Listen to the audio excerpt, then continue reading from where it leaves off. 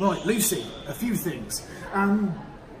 First off, look how much body there actually is, and because the answer is not a lot. We haven't even got fingers, we haven't got feet, we've got one little toe bone, we've got only a small amount of the pelvis and not a lot of the skull. So first of all, it's very incomplete. To reconstruct an entire hominid from this and to place it firmly into the evolutionary history of humans is quite a big step. But what can we actually learn about Lucy? Was she a hominid? Was she on the way to becoming human? Or was she just an ape? Well, first off, the differences are incredible. It is often trumped the similarities between chimpanzees and humans and, you know, hominids and humans, but nobody ever talks about the differences, and really it's the differences that show how different or how similar you really are. First off, her jaw. It is a definitive V-shaped. Humans have a very characteristic U-shape to our jaw. That is extremely definitely a ape's jaw.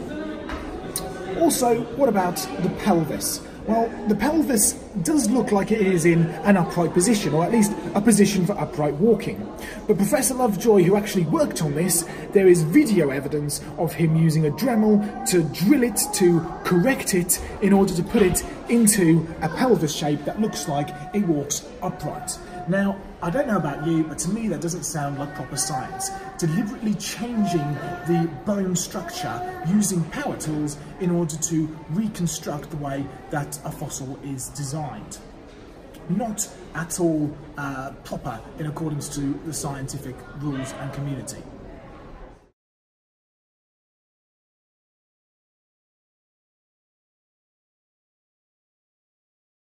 What kind of pelvis does Lucy have? Well, Stern and Sussman said the fact that the anterior portion of the iliac blade faces laterally in humans, he's talking at, this is facing lateral out here rather than over, but not in chimps is obvious.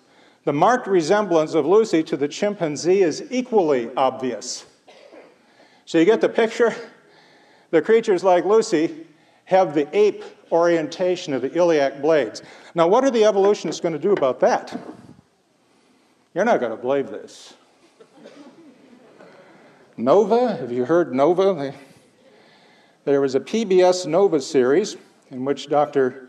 Owen Lovejoy, a very distinguished, famous paleoanthropologist, was involved. And he's looking at Lucy's skeleton here, and he's lamenting the fact that the hips are all wrong. They're supposed to be human-like hips, so you can walk the way the Latoli footprints showed she walked, but they don't look like human hips, they look like ape hips. What to do about this? Watch it. You'll get a big kick out of this. The ape that stood up, it was a revolutionary idea.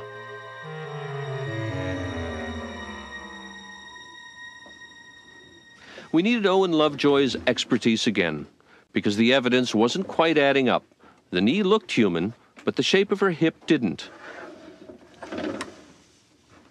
Superficially, her hip resembled a chimpanzee's, which meant that Lucy couldn't possibly have walked like a modern human.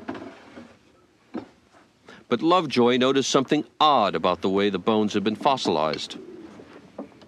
When I put the two parts of the pelvis together that we had, this part of the pelvis has pressed so hard and so completely into this one that it caused it to be broken into a series of individual pieces which were then fused together in later fossils. So you see they were broken and they don't fit together properly. They did speculate in the program as to exactly who was responsible for breaking the hip, and current scientific evidence suggests perhaps a deer stepped on it. Here you can see a deer foot stepping on the bone. Isn't that a bummer? Let's see where it goes from here. This has caused the two bones, in fact, to fit together so well that they're in an anatomically impossible position.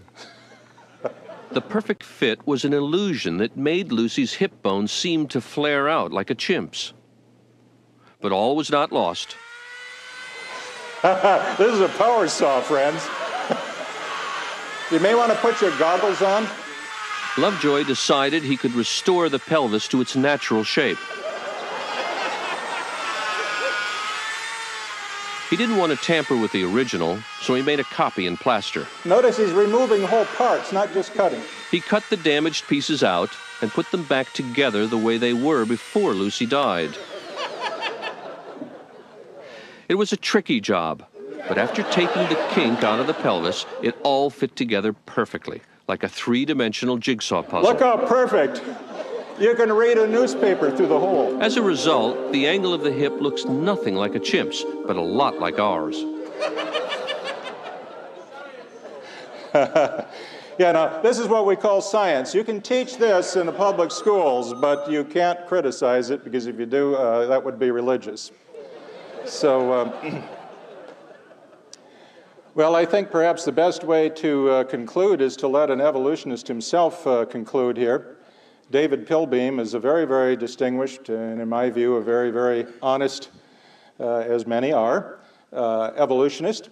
And he has looked at the data, having spent a career studying the human fossil record. And in reviewing Leakey's book, Origins, some years ago, an American scientist, he had a moment of real candor. Listen to what this very famous human evolutionist has to say. My reservations concern not so much this book, but the whole subject of paleoanthropology. But introductory books or book reviews are hardly the place to argue that perhaps generations of students of human evolution, including myself, have been flailing about in the dark, that our database is too sparse, too slippery for it to be able to mold our theories. Rather, the theories are more statements about us and ideology than about the past. Paleoanthropology reveals more about how humans view themselves than it does about how humans came about. But that is heresy. Wow. No creationist ever put it any better than that.